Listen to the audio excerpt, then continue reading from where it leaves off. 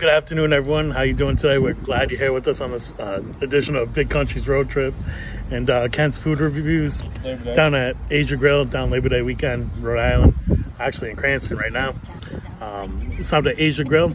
Got some General Tao's chicken, some pork fried rice, and an egg roll.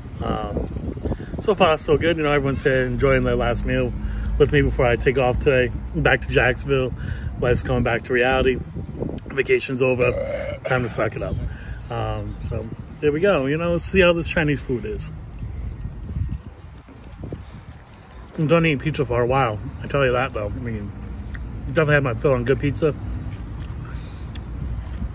Domino's last night. No, I'm not gonna rate that for you, obviously, but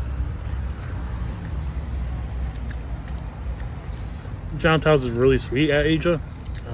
Kind of hoping for something more hot, a little spicier. The chicken's wicked dry too, so you just gotta keep drowning it in this sauce that they give you. That's not really the best I've ever had.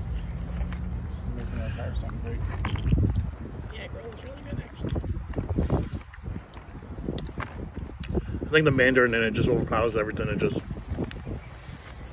just kills the rest of it. It's not spicy at all.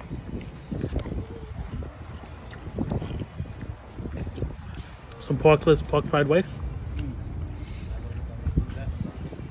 Not too bad. I mean, definitely not the way I wanted to leave Rhode Island with some, you know, mediocre food, but you know, it is what it is.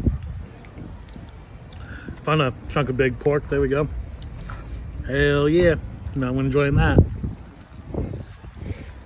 The rice is alright too. Definitely need some duck sauce or something like that. So it is what it is. But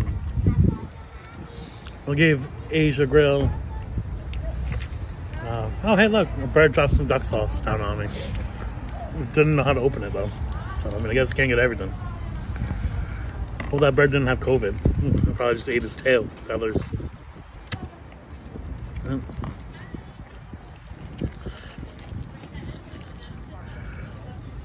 Excuse me, we're having a little bit of a. There we go. We got some duck sauce up in there now.